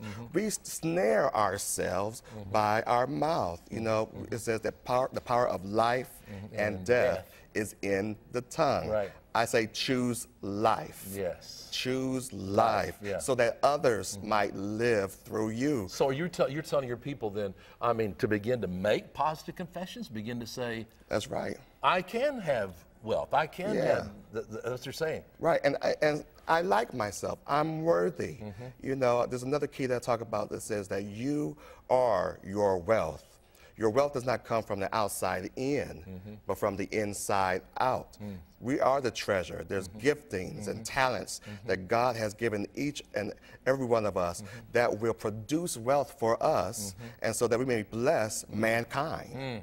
But we have to look on the inside. We're looking for our salvation and deliverance. Yeah, always outside. On the outside. But God said, I placed that in you. I have given you the power to get wealth. And if people just would tap inside of them and just watch God, let God use them, let God really work through them and get out of their box. Stop worrying about what other people are saying about them and thinking about them, because you're going to get criticized when you start to produce. Yeah, you are. And everything. But then you have to allow people, you can't allow people's words to snare you and start making you doubt the gift that God has inside of you. That's good. So That's you good. are your wealth, That's good. and you got to go ahead and just show it. You got to do it. You got to make it happen. You know, I believe that. I do. Now, are you telling your people, for instance, if I begin to see myself as worthy, then are you saying then that God will begin to place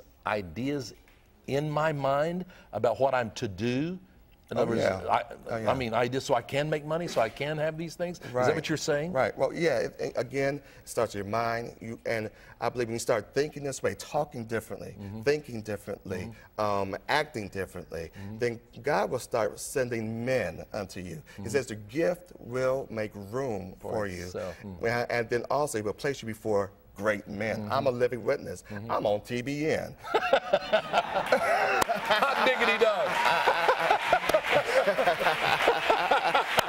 If this ain't God making room, look where you are, and placing me before great men, then come on, you know, it works. I love it. That's good. That's good. That's good. That's good.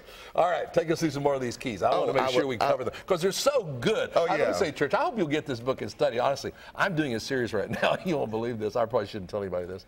I'm doing a series in my church called, you ready for this? How to Get Money from God. Wow. Because I took a survey in our church and I said, okay, what is the #1 need that you have? Our church is an inner city church, multiracial, multicultural. So I said, what is the #1 need you have in your life from God? Right. Over 80% of our people said money. Right, and you know what? That will probably be in most churches. You think it's true? If people would tell the truth. Is that right? Exactly. Yeah. You know, and it's a shame that people have this #1 need and we don't talk about it. Yeah.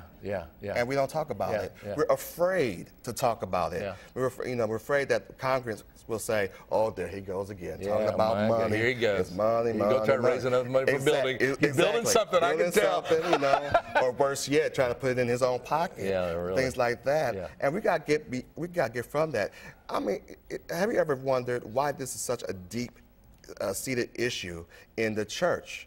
And you start thinking about that thing. I started thinking about this, and I said, the devil does not want us to grasp hold of this knowledge of how that we too can have wealth, and that we can master our money and use it for God's kingdom. Because if he knew that if we started to do this, we could have more TBN satellites. We have more TBN studios. We could have, and really reach out for the Lord in a powerful and bigger way. You know, and I want to start the revolution. Amen. It's time for a revolution. No question about it. And to reach up and redeem our congregations. Our churches can't help anybody if we cannot help ourselves. That's true. You can't pay the rent. It's tough to be involved in all those wonderful ministries, isn't it? You just can't do it. That's exactly right. You know, and we can't support, you know, such ministries like TBN. Yeah, exactly. You know, because I believe in tithing to your church. Sure. But then you also... The church ought to be tithing too. Exactly. The church ought to be tithing and then get to some missions and outreach and supporting such great, you know, ministries like this. I agree totally. I told our folks the other day, I said, you talked about, in your book, you talk about having wealth for a reason. Right. And I told our folks the other day, I said, look, if you're just going to have wealth just for yourself, then just get a job. Right. Just get a job and quit griping about it, and whatever you make, right? If it's just about you. But if it's about you really being able to pour things into the kingdom, now you can begin to believe that God is going to open some doors for you and help you way beyond what you would be able to do by yourself. Oh yeah. I talk about partnerships in here, the power of partnerships, how one can put to flight 1,000, 2 10,000. But even when you partner with God, how many can you put to flight right there? You know, He ought to count for a few, right? Amen. Yeah, that's good. You know, so we should make God our ultimate partner. Amen. I'm God's junior partner. And I applied these principles in the world. And I saw them work in the world. And I said, you know what? I know these are rooted and grounded in the Bible. in the Bible. I saw successful business people give. Yeah. You know, give. They talk about tithing. Every book I read, secular book I read on success, talked about tithing, talked about giving, and everything. And so I said, that's straight out the Bible, straight out the Word. Where they got it. That's where they got That's it. cool. And I said, it's interesting how church folks don't want to do this, but then the world will take it. They understand the need They for understand it, Yeah. and they will run with it. That's good. You know, That's but good. we have this imbalance. How has it changed your church? I mean, I know when you got, I mean, you know, your dad did a great job getting the church up and get it going, but I mean, how did it change your church? And how has it changed individual people in your church? Oh, I'm glad you asked. Yeah. Well, first, the church just grew tremendously. We went from a 2-day week church to a 7-day-a-week church because we ended up building a multi-million-dollar, multi-purpose facility, which opened up our outreach greatly to our community. And so now we have basketball leagues. We have indoor soccer league. Indoor Soccer league, yeah. Futsal is what they call it. And our children just love it. They like run around kicking the ball. Yeah. It's great, you know. It's great. And then we have a great food and clothing outreach. We have a school that we're partnered with, grades 5 through 8, you know, that really use it. So we went from just holding services a couple of days a week to having a 7-day-a-week open campus ministry that is really reaching out. Praise God. Reaching Hey, out. good. And plus we have members whose lives have turned, literally turned tell us around. about some of that. Can you think of? Oh yeah, oh most definitely. I have just recently, I had a single mother, a young lady, 3 children, who moved into her first home. That she owns. That she owns. Woo. Watch this, in the midst of all of this economic turmoil, and they talked about recession, she moved into a home, watch this, with equity.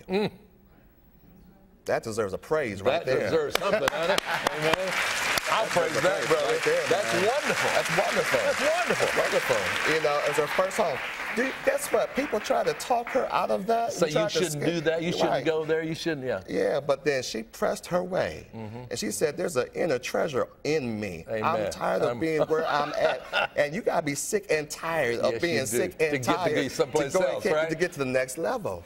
You know, so I'm so proud of her. And then marriages. You know, the number one cause of marriage is money. Marriage problems. Marriage problems, I'm sorry. That's all right. Actually, I really mean divorce. Yeah, really. Is money.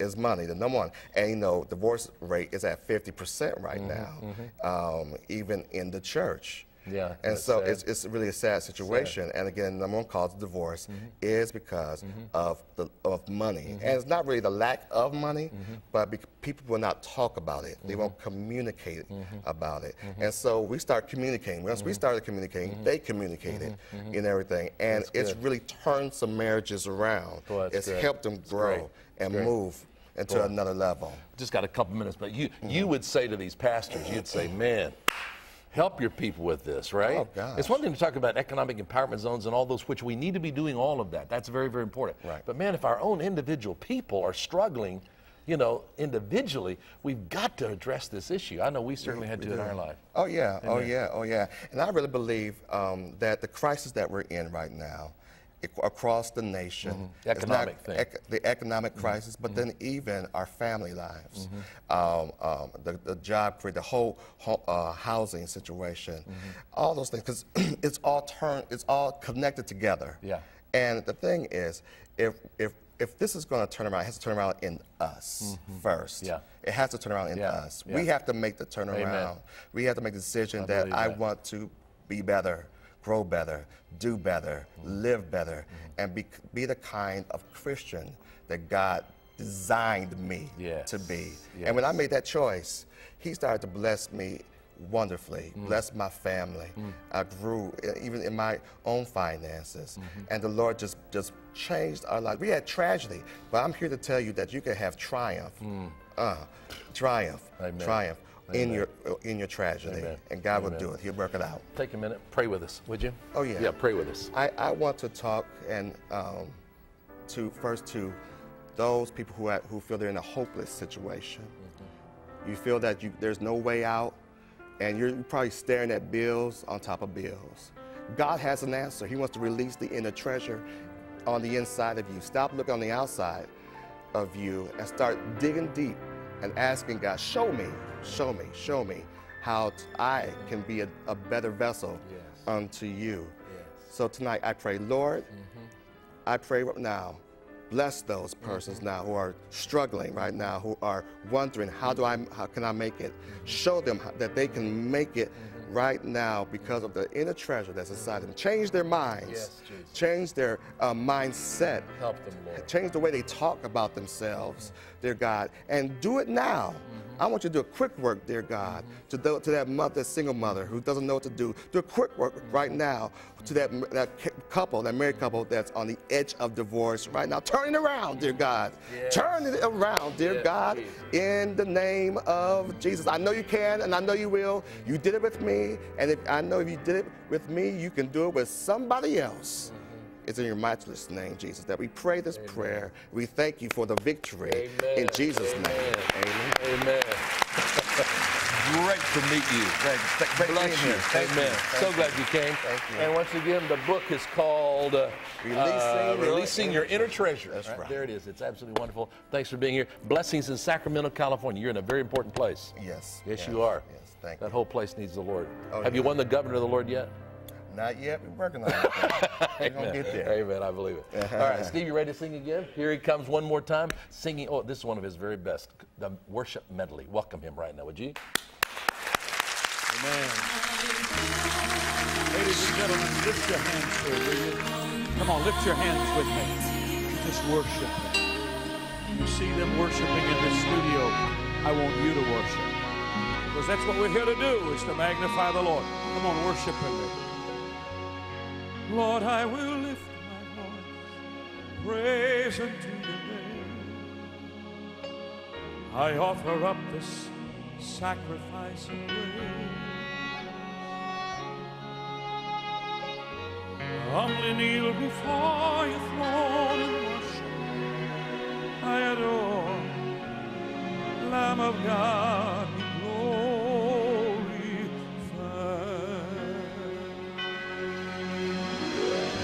You're so holy, Lord, this Lamb who once was slain.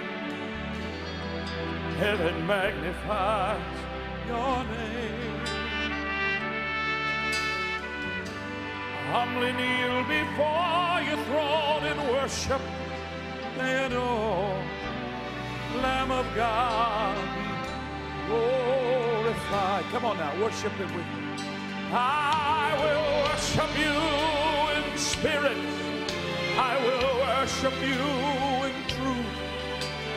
Lamb of God, I worship you. Be exalted in this place as we stand in awe and worship. Lamb of God, be glorified. Lamb of God, be glorified. Come on, everybody, sing it with me now. Oh, my, sing. There is none like you. Sing to the Lord. I worship you, sweet Prince of Peace. Hallelujah. That is what I want to do. I give you praise, for you are my righteousness. Sing to it, ladies and gentlemen. He's my righteousness. I worship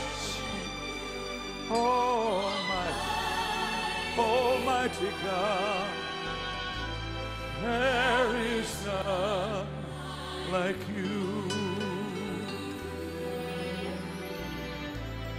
There is none like you. There is none like you. All heaven declares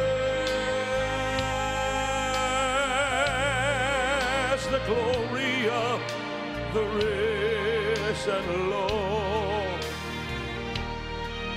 Who can compare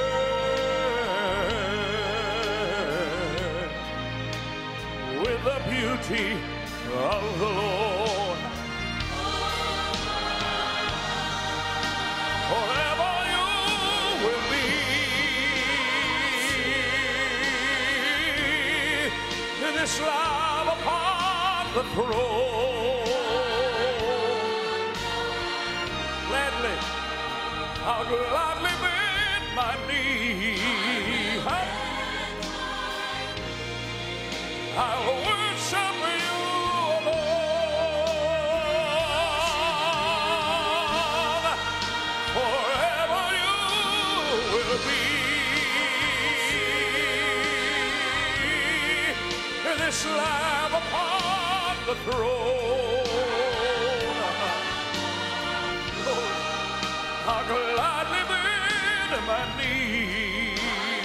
Nothing comes between you and me, Lord, and worship you alone.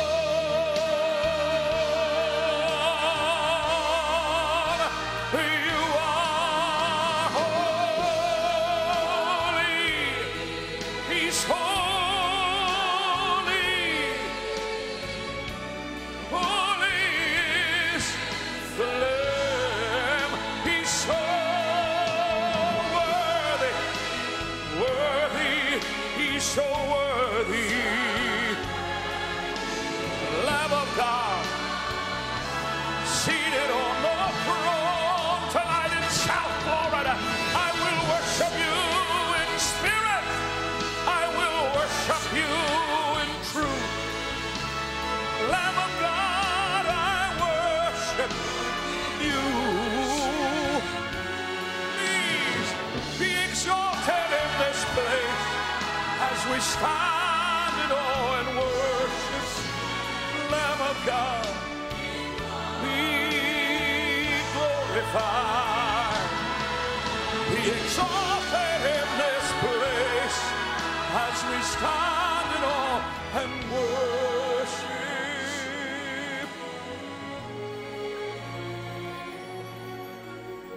Lamb of God, be glorified. Lamb of God, be glorified. Hallelujah. King of kings, Alpha and Omega, beginning and end. Be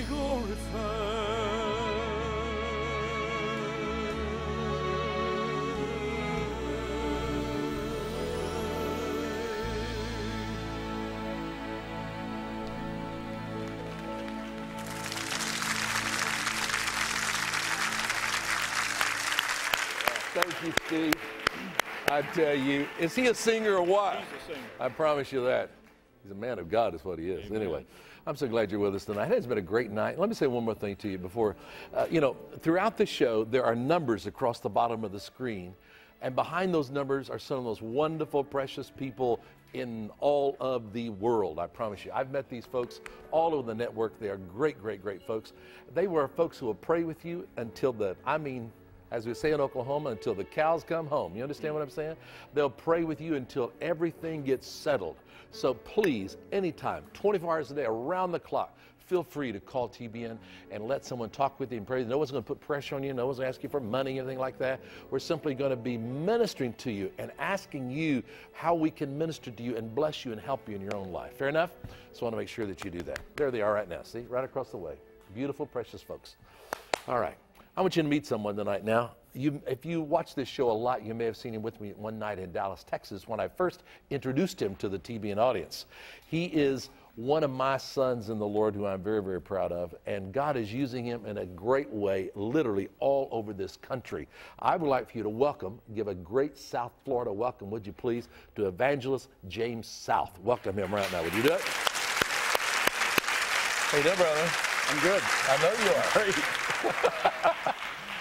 Now, James has been traveling with a great friend of ours named Randy DeMaine, and they've been seeing remarkable things take place. You just finished a meeting in San Antonio. San Antonio yesterday. Yeah. Was that good? It was great. Great. It was absolutely unbelievable. Guy got up out of a wheelchair, had been paralyzed for 7 years, paralyzed from a stroke. His hand was all gnarled up like this, slowly began to break free. Amen. And when his hand broke free, then ultimately his leg gets up, walks out of the place. You're kidding. Yeah. I know you're kidding. Isn't that wonderful? I believe that with all my heart. Isn't that wonderful? I mean, just you saw it right there in front of there. Isn't that wonderful? In front of everybody. Praise God. Now, James, for years, spent a number of years with R.W. Shambach. So you sort of got a little bit of this healing anointing that's on you from the man himself, right? You know, it's kind of contagious. Yes, it is. is. You become what you run with. Yeah, that's true. And I had a great privilege of being with Brother Shambach for a short time. And we went to Tulsa, Oklahoma on May the 12th, 2005. I was driving him up to Evelyn Roberts' funeral, actually, and got to spend all the drive time there and back. And we talked about all the things he had seen over the years, all the things that he had witnessed with A.A. Allen and in his own ministry, and even TBN and all the different things they used to do together, and rallies, and all the rallies and that. And you know, I'm nosy. I have to know things. So I've noticed that about you. Yeah, and so I asked him. I said, Brother Shambach, what is different now versus when you were out putting the big gospel tent up versus when Allen was around, 50s, 60s, 70s, and even early 80s. What's so different about people now that you don't see those great miracles? You know, the bones popping and people jumping up, running out, coming in one way and leaving another. Right. And he said one word, expectancy. Expectancy on the part of the people? On the part of the people. That over the years they've become so self-dependent, so independent, that they didn't depend on God anymore. They would depend on a doctor, they may depend on this or that, but they didn't depend on God as much. Medicare, insurance, or something, exactly, right, to get them exactly. through. When before, all they had is their faith in God. And boy, I remember watching those. How many of you used to watch those meetings on television? You ever watch those healing meetings on television? What's happening is a bunch of these young men, James and the people that he runs around with. I've seen your website where literally, I mean, you're morphing out of what happened in those old days into what's happening with you guys in this new day, because you're going to places and you're setting up tents also. Yeah. Are you doing that just because of that? You know, 2 years ago, the Lord really spoke to me about doing some tent ministry. And I'm going to tell you, you've got to be called into tent ministry. You can't just decide, I'm going to go out and buy me a tent and jump square in the middle of it, because it'll eat your lunch. Yeah. That's the hardest thing you can do. And I prayed one night and I said, Lord, I do not want to do this on my own. Yeah. I know you're in it, but send me somebody else to come in here with this thing. And along comes Randy DeMaine a year ago. He says, you know, God's calling me to tent ministry. Really? So we started from there, and Randy said, you know, I'm doing these things, all these healings are happening, and all this is happening, and man, I need a great evangelist, and why don't we team up? So we teamed up, and now we're going around the country, all 50 states over the next 5 years, either in a tent, amphitheater, some neutral ground, somewhere that's not a church. We believe in the local church. Sure you do. Absolutely, absolutely believe you need to be part of a local church, but we're going to a neutral ground, neutral place that everybody feels welcome, that everybody's willing to come into. Yeah, that's good. And you're seeing a ton of folks get saved. Tons of folks getting saved. Praise God. That's wonderful. Just thousands of people getting healed, and having a lot of fun doing it. I know you are. I know you are. Now, I'm going to say, I want to encourage you, if you're a pastor, I want to encourage you to get this guy in your church. I'm telling you, what he is seeing, the numbers of people that he's seeing come to the Lord, is because what happens is when James goes to these places, I mean, heaven breaks out. It's unbelievable the things that take place. For instance, you're seeing this manifestation of the gold and all that. Talk to me about that. You know, with Jeff Jansen and Randy DeMaine, they've been seeing this for a while now. Year and a half, they've been seeing these jewels pop out and fall on the ground. I mean, literally, they're just jewels that just literal plop out. Literal diamonds that will fall on the ground. Amethyst, emeralds. Do you see them? I mean, do you see them falling out of the sky? Sometimes it's like a shooting star to just, phew, and then hit the ground. And you can pick it up. You can pick it up. I mean, people pick them up in meetings all the time. Is that not unbelievable? And then you see this gold dust. So the gold dust. So talk to me about what happens with the gold dust. I saw that for the first time back in December. I was in Southern California at a conference with David Tomberlin, and I was praying for these two young Korean guys, 17, 18 years old, and these two guys, they were zoned out. They were before God in their worship. And I was praying for the sick, called all the sick people, come forward, I want to pray for you. And I called these two guys out. I said, come up here, I want you to stand right here on the corner of the stage. Well, I prayed for 200 and something people, and then came back to them, and then I said a few more words, and then I went back to them again. And finally, when I touched them, I reached out and barely touched their jacket. And the moment I touched it, gold popped all over it, blew my mind. Just dust, just covered, just looked like a Porter Wagner jacket. I mean, this thing was, it was phenomenal. Is that right? Glittering. And so he goes out. I tell you, I love stuff like this. Don't you love stuff like this? Now, I've got to say, you know, it's unbelievable. I'll tell you, you know, I mean, a Harvard-educated Baptist is not supposed to love stuff like this, you know what? But I love this stuff, Absolutely. man. I love this stuff. Then I pray for his brother, same thing.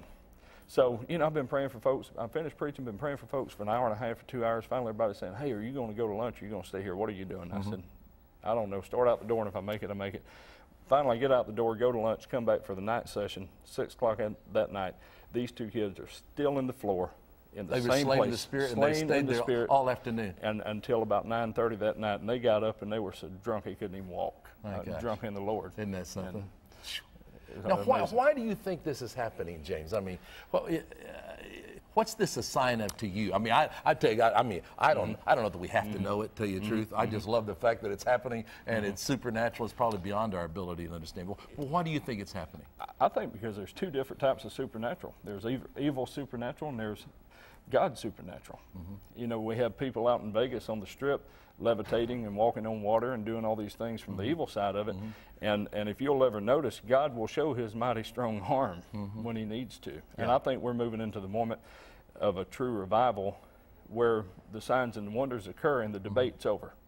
Because when you walk in power, the debate is over. There's no way that we can out-debate people. No, that's right. We can't out-philosophize them, that's but right. we can absolutely out-demonstrate them. Out-demonstrate them. We got to do it. Absolutely. We got to do it. Yeah. Yeah, the message of the kingdom, the whole gospel of the kingdom is it has to be demonstrated in the supernatural. If you don't have the supernatural, it's all in the Spirit. Amen to that? And I believe that I've seen too many people healed, even in our own church. Yeah, I know it. A kid raised from the dead, several people with cancer. I mean, it goes on and on and on and on and on. And as time goes by, you know, we see these people here. There's no way to deny that. Well, I know you it. can't deny that. Yeah, what we've seen is just amazing. What amazing. I mean, James and I, he's a member of my church, by the way. That's the church he's talking about. But anyway, but we have been seeing these unbelievable miracles lately. James and I and a friend of ours on our staff went to pray for a baby that was literally dead. And this baby was raised from the dead. I mean, it was the most amazing thing I've ever seen in my life. It was just absolutely wonderful. We've seen all sorts of miracles take place. There is a whole fresh new, it seems to me, I know you guys are seeing it every night, but it seems like to me as a pastor, there's a whole fresh move of the supernatural. It's just absolutely crashing into churches. I believe there really is. There's a great refreshing of the supernatural coming into churches. You know, me and Steve Brock were talking a few minutes ago about the supernatural and about miracles happening. And it's getting stronger and stronger and stronger on the body at large. It's no longer just this evangelist or that evangelist.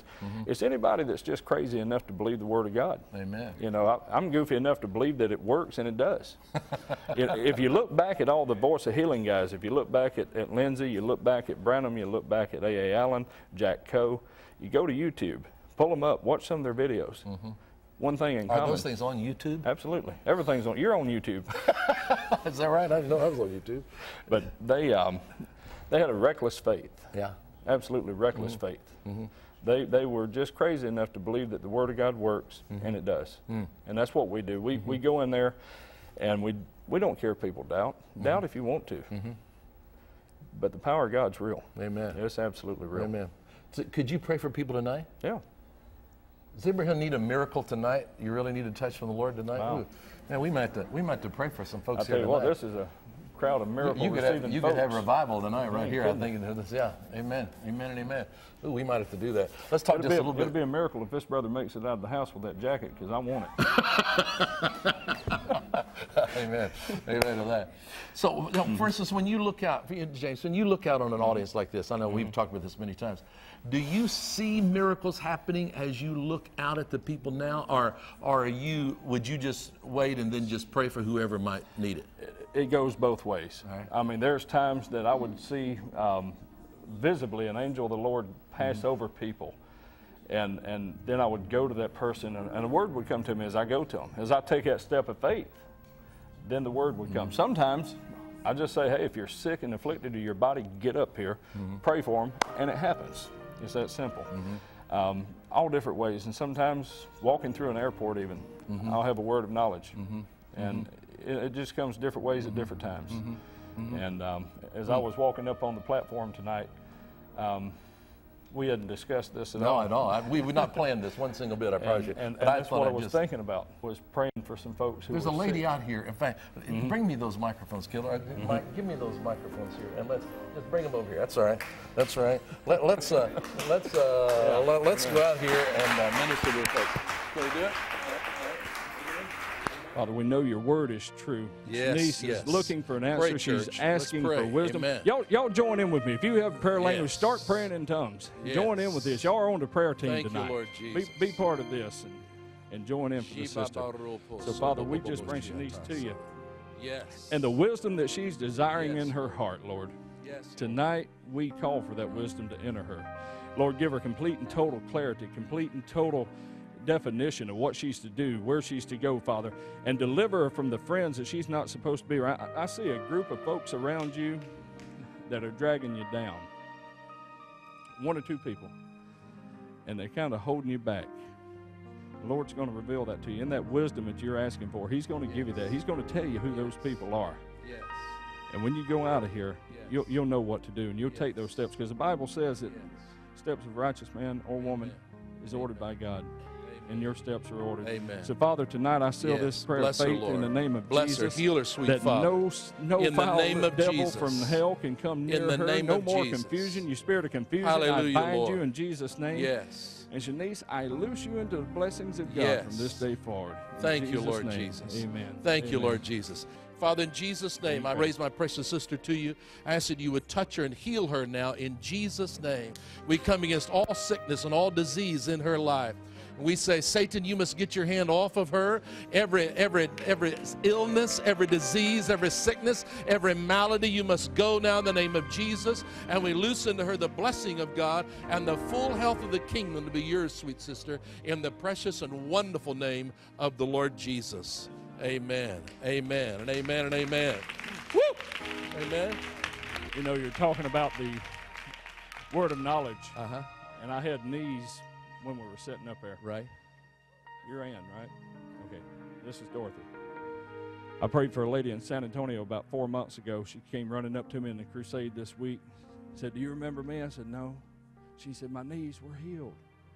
And so tonight, the Lord's going to heal your knees too. Amen. Amen. Regenerate the cartilage, regenerate the knee joints right now in Jesus' name. The anointing of God is all over you. There's such a joy about her. Woo! Stay right here with Praise me. God. Amen. So Amen. I take authority over this disease and this infirmity, and I tell it now to loose its hold and to never come back. Praise the Lord. Name. Praise the Lord. Come lay your hands on these, James. I tell you right now, loose yourself from this lady. I pronounce her well, completely healed from the top of her head to the soles of her feet. No more to be infirmed by some affliction from the pit of hell. Devil, I tell you to get out of here right now. You've got to pack up and go, because the blood of Jesus is in this place. And I tell you right now, loose her in Jesus' name. Hallelujah. Father, touch his sister now in the name of Jesus. In the name of the Lord. Reach out and touch it. Miracles are happening even now here in this studio and all around the world. You've just got to reach out and touch it. Through the miracle of television, the miracle power of God is flowing into your home right now. Receive it. Receive it. It's yours. Claim your healing now, wherever you are, in every situation, in every time and place. There's a truth that never changes, no matter what the world may say. The truth is Jesus loves you. The truth is Jesus cares. And you don't have to wait a lifetime to receive what you need. Just believe. Even now, Jesus has a miracle for you. Even now, He's the shelter from the storm you're going through. Don't give up, don't be discouraged, don't even be afraid, for the Lord of glory is here right now to make a way, even now.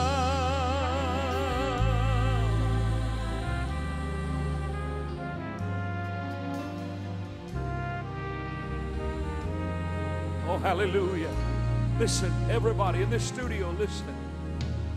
Everything is going to be all right. You don't have to worry anymore. It's already taken care of. Listen, the price has all been paid. What you're looking for is here right now. You don't have to wait another day. Even now, Jesus has a miracle for you. Even now, He's the shelter from the storm you're going through. Don't give up, don't be discouraged, don't even be afraid. Let me tell you something. The Lord of glory is in this house right now to make a way. Make a way when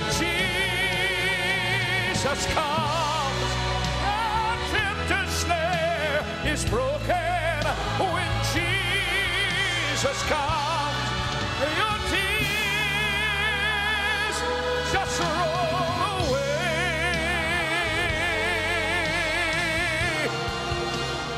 Even now, Jesus has a miracle for you. Even now, He's the shelter from the storm you're going through. Don't give up, don't be discouraged, don't even be afraid, for the Lord of glory, He's here, Richard. He's here, He'll make a way. Even though Jesus has a miracle for you, even now, He's the shelter from the storm you're going through. Don't give up, don't be discouraged, don't even be afraid, for the Lord of glory, He's here in the studio. He's where you are right now. Even though,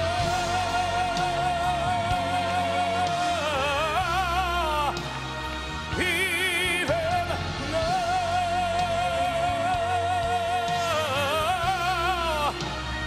even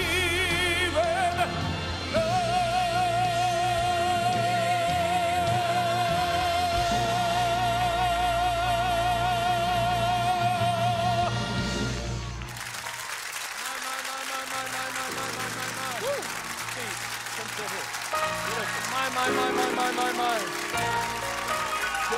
Goodness. Woo.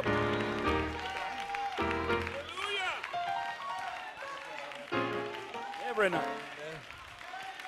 Amen. Praise the Lord. Praise the Lord. Yes. Praise the Lord. Praise the Lord. Hallelujah to the Lord.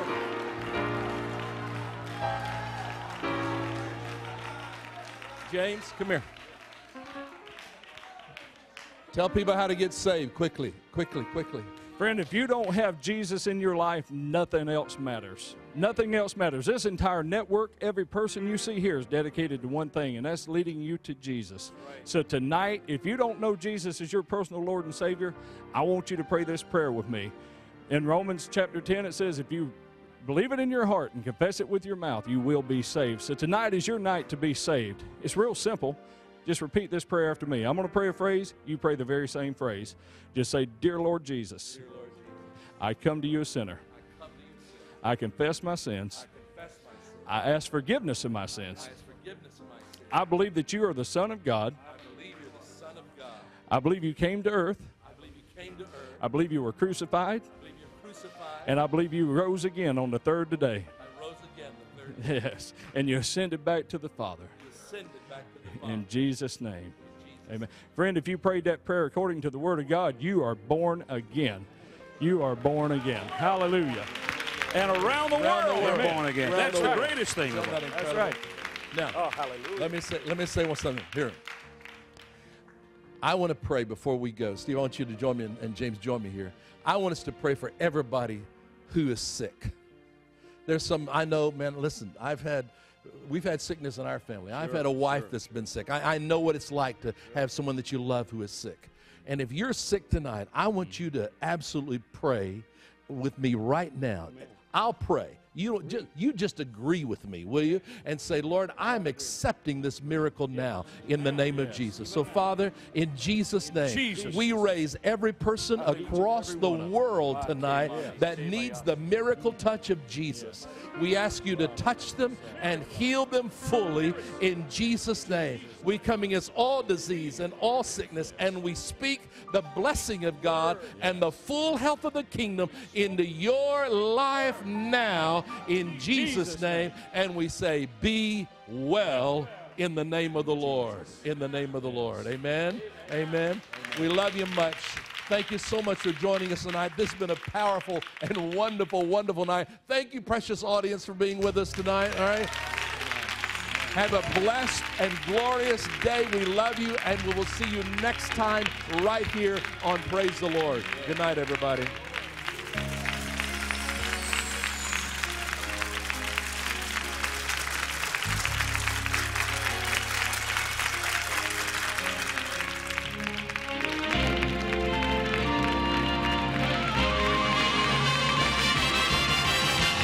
So glad you've been with us for Praise the Lord. TBN has a worldwide ministry. We need your love gifts, large or small, to help keep the gospel of Jesus Christ going around the world. So write today, Praise the Lord, P.O. Box A, Santa Ana, California, 92711. Or in Canada, write TBN, P.O. Box 768, Station B, Ottawa, Ontario, K1P 5P8. If you haven't asked Christ into your life, call a prayer partner now and pray to receive Jesus as Savior and Lord. Now until next time, remember to praise the Lord.